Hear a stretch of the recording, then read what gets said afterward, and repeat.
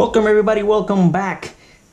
Another episode 2 of what is needed for wet shaving.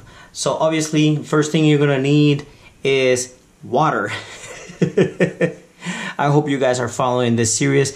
We already did the first video. The second video, we are gonna be talking about brushes. Why do you need a brush? You technically don't need a brush, but this is what is needed for traditional wet shaving. So we are going to be using the word wet shaving, but every time I talk about the word wet shaving, I'm talking about traditional wet shaving. So what do we need? We need a brush. So these are a lot of different examples of shaving brushes that people collect and you can use. The most used and the most traditional ones are made out of badger and boar. So these are real boar hairs, and if you see in here, they're really stiff. This is boar hair. It takes a little bit more to break in, but once it breaks in, it gives a very good lather.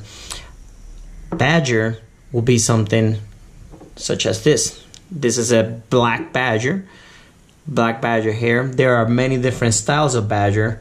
These can range from super soft and to a more prickly one, right? So like black badger is a little bit more prickly, and but it's still softer than your normal or more common boar bristles brush. We also use now on the new age, we have very good synthetic hair brushes, and these are perfect because when you talk about natural hair, natural bristles, there is a maintenance attached to that a little bit. You have to break them in. Sometimes they come with an odor that you have to get rid of. There's more to it. That's why these are more traditional. These ones are more modernized, but these work perfectly. They don't need a break-in. They don't need to be soaking in water for any time at all, actually. These you have to soak in, etc.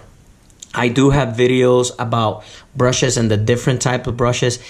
Go check out those videos on my playlist on the how-to, and I have an actual video that talks about the difference, and I lather with each of them, showing you how the lather changes between them.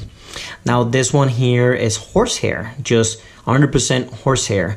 This one, once it's wet, is like a paintbrush. It's super flimsy, really cool. This one is 50-50. It's 50% horse and 50% badger.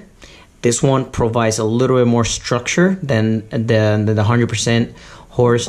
And the beautiful thing about these brushes is that you can have an artisan create nice, like this one is made in Italy by Pantare. He created this one for me, one for my brother. This one I salvaged the head from another shaving brush, and then I put a horsehair there. This one was made for me, like a 357 or 44 mag barrel. Some could be made out of wood, such as this one, resin, such as this one. They turn these, they come out really nice, awesome colors. You can mix and match. You have some that are made out of ceramic, and then you have some are made out of stones. This one is it's jade. It's really hard. These brushes, I'm not here to tell you how to use them because I already have videos on how to use brushes, and I already have a bunch of videos on shaving with them. So please just peruse through my library and my playlist and look at the different ways that you can use these brushes. I just wanted to point out, this is the second video in this series. What do you need for traditional wet shaving? Well, you need a brush. Thank you for watching, guys. Don't forget to subscribe. Leave your comments below. What is your favorite brush? If you already wet shave, what is your favorite brush that you utilize? Do you like badger? Do you like boar? Do you like synthetic? Do you like horse?